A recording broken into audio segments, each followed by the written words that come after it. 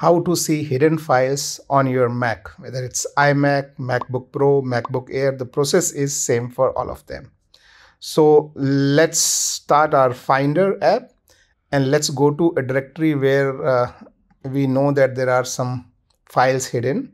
So in my case, I'll go to my home directory. So this is Macintosh users and my name.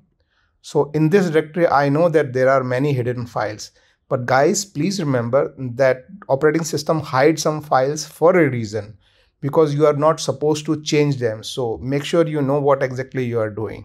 Anyways, so if you want to see all the hidden files here, what you need to do is you need to press Command plus Shift plus full stop, and that's it. So now you can see all these files which are grayed out are hidden files. Okay, you can see this library is a hidden directory, this .z sessions is hidden files. So all these files are hidden files. If you press the same button again, Command Shift full stop, and these directory will be hidden again. Let's try again, full stop, full stop. So in the Finder window, this is how you see.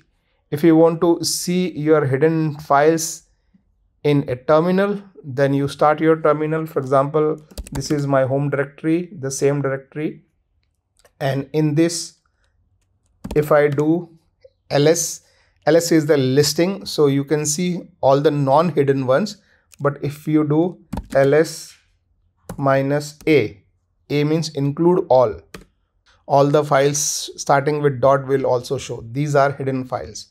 Again, if I do ls minus l, these are the non-hidden files. But if I do ls minus al, this will show the hidden files as well.